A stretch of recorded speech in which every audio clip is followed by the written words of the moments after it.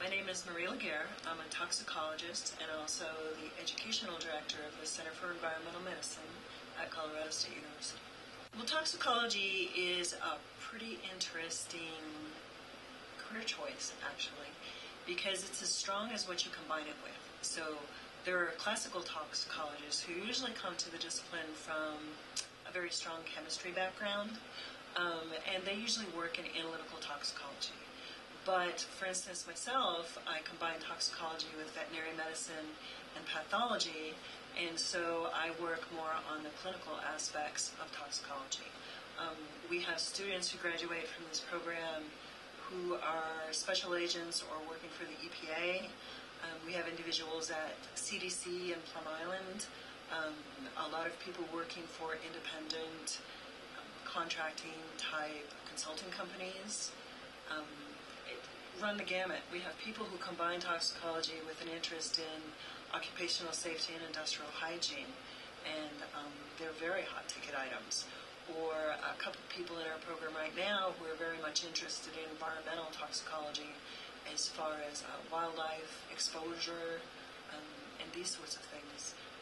Botanists combine toxicology. They're interested in rangeland toxicology, different toxic plants. So it's really kind of tailor it to your interests. We really have three traditional tracks in the toxicology program. And there is the traditional thesis master student, in which case they would be doing a special project in the laboratory with a lot of hands-on data gathering. And also a traditional PhD track, which is also very research-based. But in addition to that, we have an academic master's program or a professional master's program where the student may have some hands-on experience, and we encourage laboratory classes and things like this. But the bulk of their credits are actually in coursework. And most of the people who decide to do an academic master's are usually headed for either a specific job career that they're specifically headed for, like the EPA or something like this, or professional school. So a lot of our students come through the toxicology program and they're interested in medical school or veterinary school or something like this. Typical coursework that the students will take. We have about 3 or 4 core classes that everyone takes, including fundamentals of toxicology, and then toxicological mechanisms, clinical and forensic toxicology, for instance.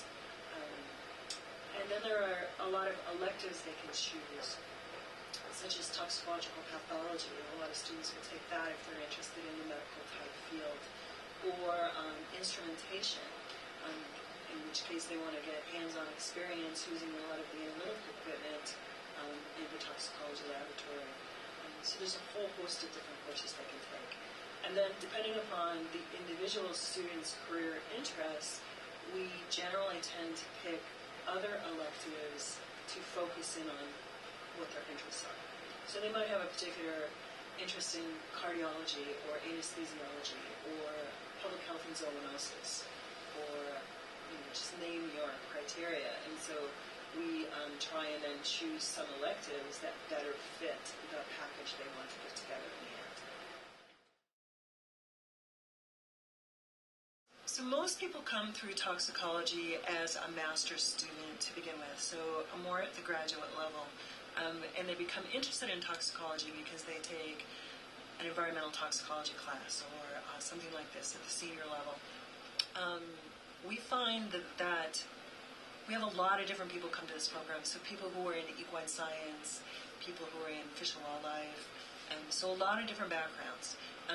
The people who have the easiest time have either a class or two or a pretty good background in physiology, or they really like chemistry. So I hardly ever combine the two.